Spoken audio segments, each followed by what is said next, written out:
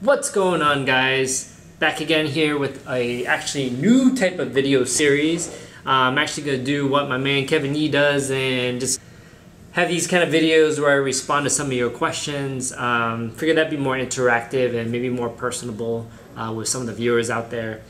So with that being said, let's go.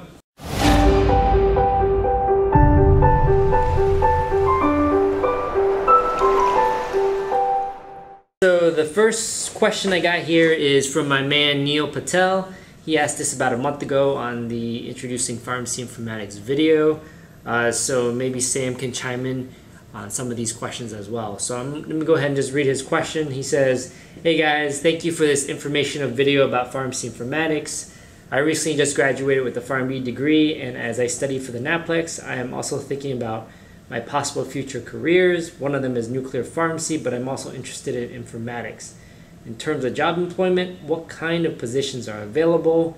What's the lifestyle of pharmacy informatics? What exactly is our role in the healthcare industry?" My man Neil's got a lot of questions. I can probably do a whole video on you, Neil, but that's good. That's good to be inquisitive. Let's see what else we got here. I don't know how to code, but what does pharmacy informatics entail?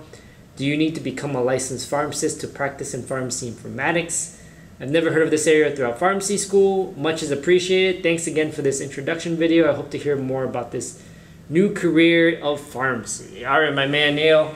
First question here, in terms of job employment, what kinds of positions are available? So for informatics, some of the positions I've noticed so far kind of fall into one of two categories. Fall usually in a very technical role. So we have like individuals who specialize in report writing, data analysts, business analysts that do more like pulling of reports using SQL, Oracle databases, and those kind of tools. So you're usually more tech oriented in those cases. And then there's also other individuals that do computer-based programming where they use Cache or they use Python, Java, things like that, to create and develop programs. In addition to some of the more technical roles, there's also various clinical roles. So things like analyst positions where you build medications, you build order sets, you design clinical decision support. So roles that require more use of your clinical skills. In addition to that, you also have your traditional hierarchy of informatics supervisors, informatics managers, informatics directors, things of that sort. So all different types of flavors, but in a nutshell, those are kind of some of the broad categories that I've seen. So next question, what is the lifestyle of pharmacy informatics? Honestly, it's very chill. I think if anyone, every time someone asks me about informatics, they're like, how's it like, things like that. I'm just like, it's chill and it's flexible. It's awesome. As opposed to the traditional patient care roles that you may have as a pharmacist, informatics pharmacy is indirect patient care. And because of that, it's just flexible in nature. If I need to take a day off, I take a day off. If I have an appointment I need to go to in the middle of the day, I go to an appointment in the middle of the day. And the reason why is because you have a project deadline, a goal that you want to achieve, and then here's your starting point. How you get there doesn't really matter. As long as you get there, meet that project goal, exceed it if you can. The path of getting there is very flexible. Sometimes you can work many hours, sometimes you can work very little hours. So that kind of lifestyle for me feels very chill. So next question, what do we got? What exactly is our role in the healthcare industry? So I can probably spend many videos talking about this, but in a very nutshell response, I think the way that I would view this is that pivotal publication by the Institute of Medicine in 2001, right? It was called "To Err is Human." And the thing is, that really, in my opinion, set the pace for the exponential growth of transitioning from paper to electronic health records. And then regulations, law, both the Bush and Obama administration really pushed this agenda, and now the demand and growth of electronic health records are everywhere. With that being said, our role as individuals in this field of informaticists is to design and build these complex electronic health systems to lead clinicians to do the right thing in the interest of better patient care.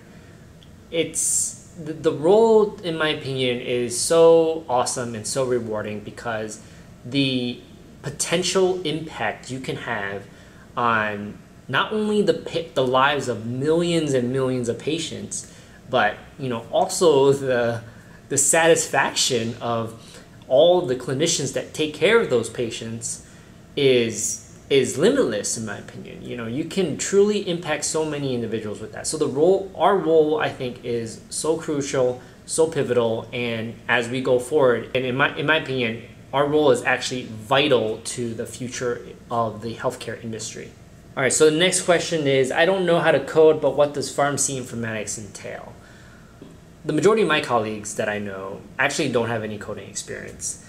I actually happen to have some because I had dabbled in engineering before I got into pharmacy, but the majority of my colleagues do not. And it's not a hindrance at all, not a big deal.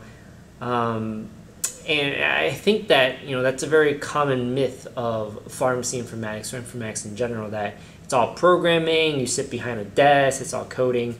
But I have another video that I think you'll like, and it'll get a little bit more in a detailed but not so detailed, higher level explanation of pharmacy informatics. So I'll pass that your way. So for the next question is, do you need to become a licensed pharmacist to practice in pharmacy informatics? And the short answer is yes.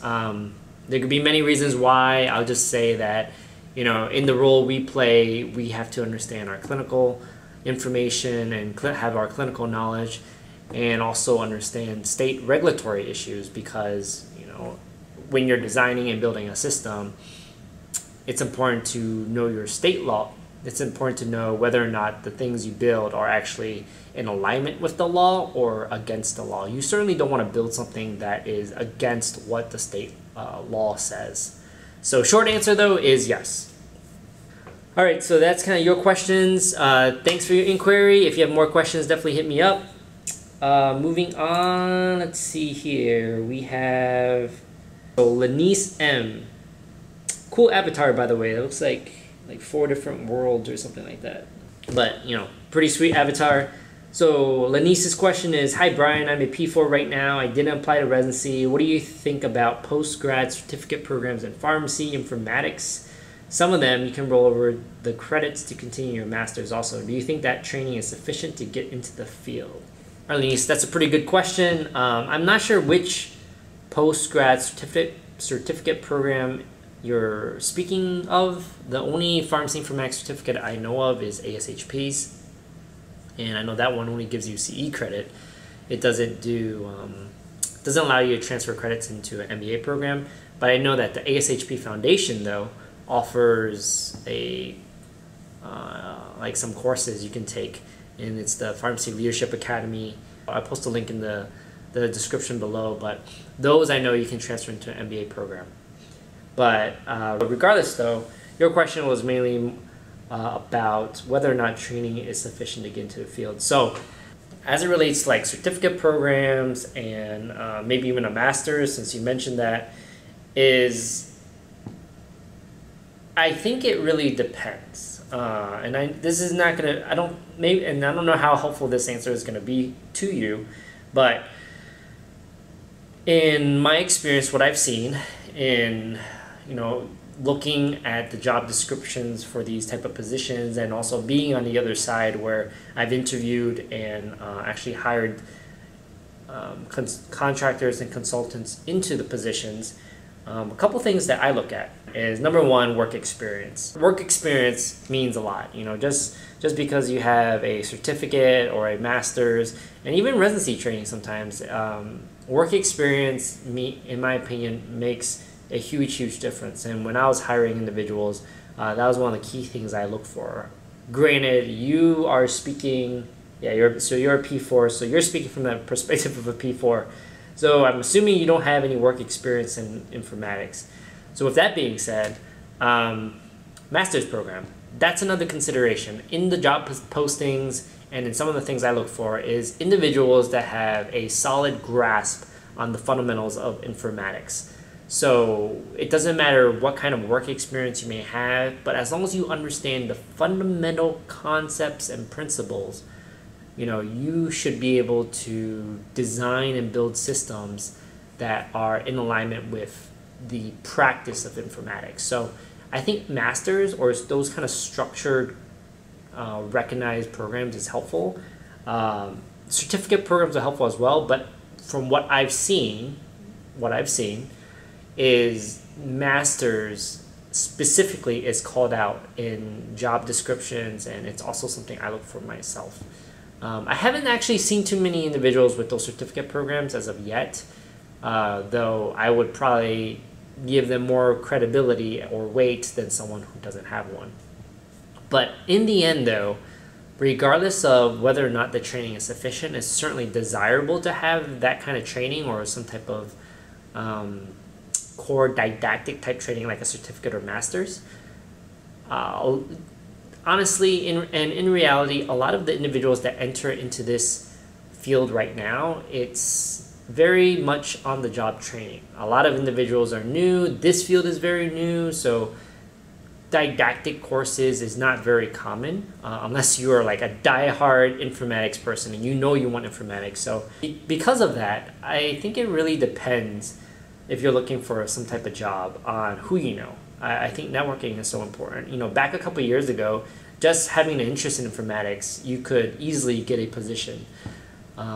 Surprisingly, nowadays when I was looking at some of the resumes of individuals applying to these positions, and I was very surprised with the amount of experience that these individuals possessed, and makes me think that maybe it's not that easy to get an informatics position now. However, that's from the perspective of looking at resumes for individuals coming into these large programs, these well-renowned programs.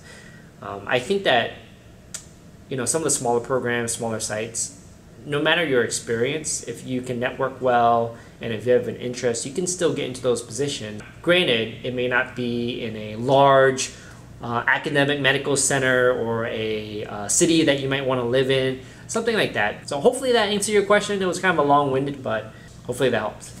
And lastly, this one's a comment, not a question, from David Vu. He says, awesome videos, thanks for keeping it real. 4th year pharmacy student in Virginia, shout out to you, my man. I wished I saw your video sooner. I would legit fly and do an informatics rotation with you if you ever took in students. Keep spreading the knowledge. I'm man David.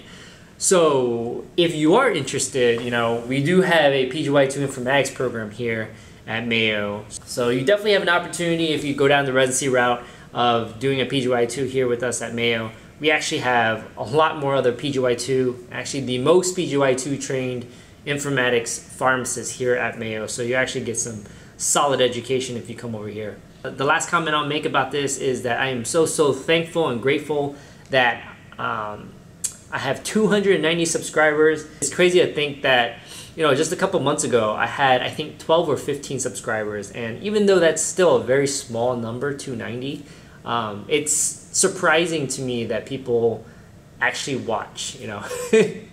I don't know, it's just kind of surprising to me. But I'm thankful. I'm thankful for the support. Appreciate the love. Keep watching, keep asking questions. Feel free to message me.